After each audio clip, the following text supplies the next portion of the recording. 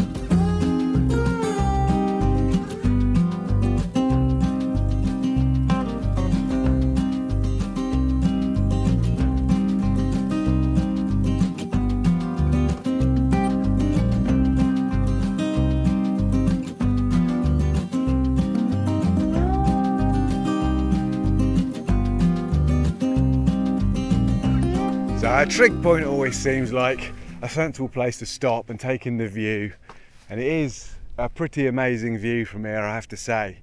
It's clearing up a little bit so you can see quite a long way. I think this is Black Hill. We've got the Bristol Channel down there, Cardiff kind of off on the other side of the water, Bristol away up there, and down there, I don't think you can probably see it, there's what looks like a massive building site. That is the site of the Hinkley Point C nuclear power station. Incredibly controversial project going on at the moment. I believe projected to be the third most expensive structure ever created by humans when it's finished, if it ever gets finished. And a chap just cycled past and told me that the crane down there, which I don't know if you can see either, is apparently the biggest crane in Europe. So that's exciting, isn't it? Love a good crane. Anyway, yeah, just stopped for some dates and a snack bar. We're heading off along this trail now, just following the hills for a little way before we drop down into the valley, the lowlands, and begin the climb up onto Exmoor, probably sometime after lunch. Happy days! Onwards!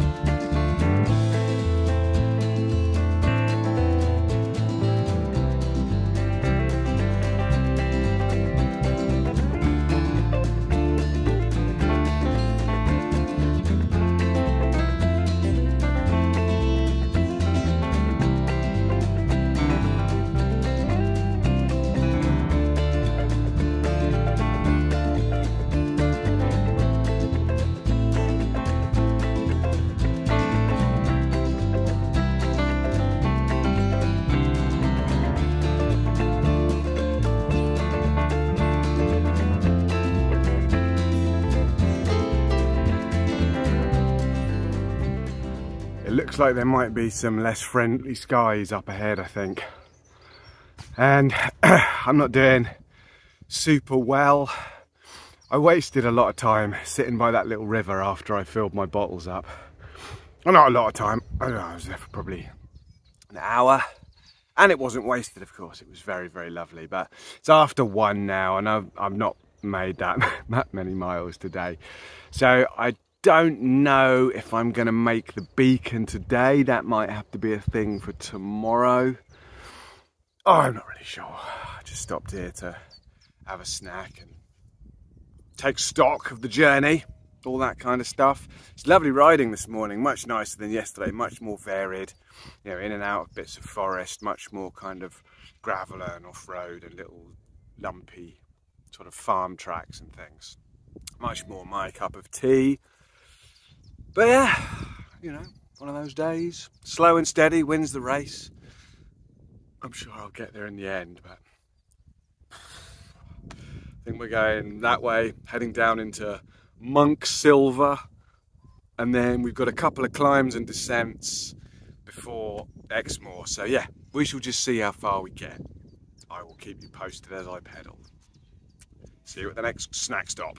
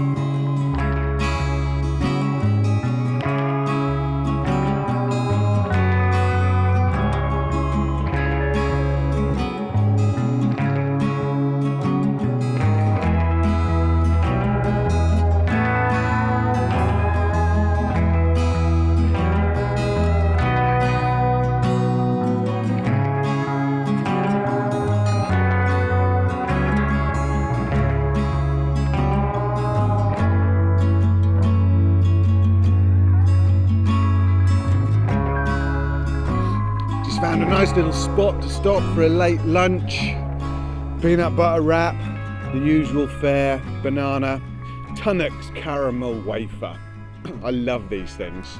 Not such a fan of the tea cakes, but the wafers, the caramel jobs, ooh. If I was ever going to be sponsored by one brand, forget Surly, forget Big Agnes, Quantocks.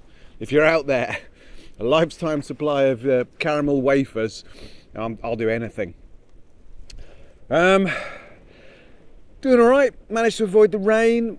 It's really windy now. I don't know, you can probably hear it.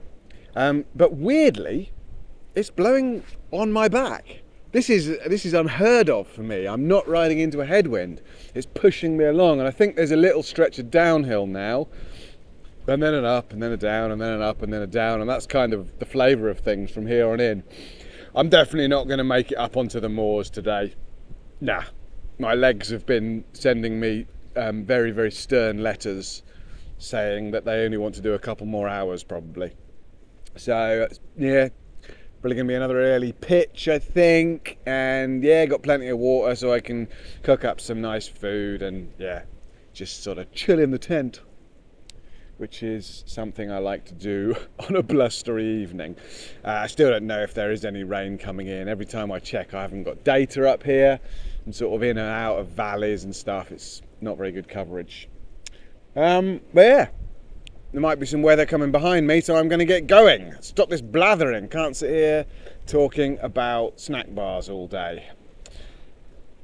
Next stop, camp, probably. See you there.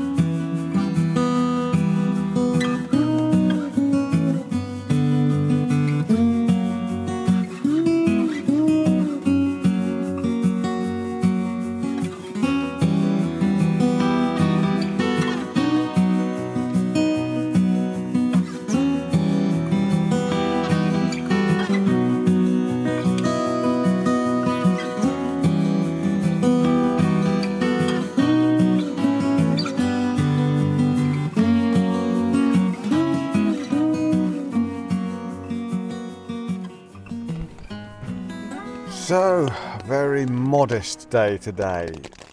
40 kilometers, although my goodness, it felt like more for whatever reasons. I don't know. It was very nice though, good riding. The rain held off mostly right until the very end. You can probably hear it now. The reason I'm filming this in my tent is because it's horrible out there. I don't want to go outside. Some people think that bikepackers are all these kind of endurance crazy folk who thrive on hardship and suffering. Not me, not me. I hugely dislike pitching a tent in the rain. I hugely dislike being damp and cold. That's not why I do this. Why do you do this, I hear you all asking. Quite honestly, at the moment, I'm not sure. I'll get back to you on that one, maybe in a future video. What's happened today? I dropped my bottle in the river as I was going to refill my water earlier and very nearly lost it. It nearly washed away. Then as I was going to leave, I dropped my helmet in the same river and also very nearly lost that. Later on, I cycled about 1 kilometre with my helmet just balanced on my back rack because I forgot to put it back on. Fortunately, I noticed and didn't lose it.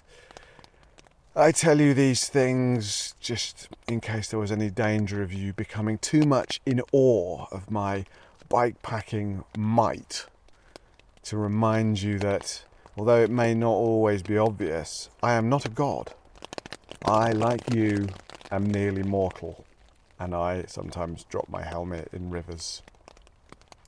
What else? Important bikepacking tip for anyone. Always remember, heed the advice of locals.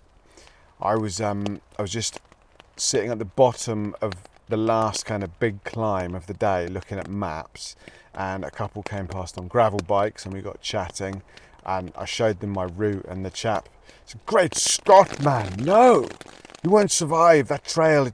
We know it as bikepackers' folly. It will devour you. Heavens above, what were you thinking?"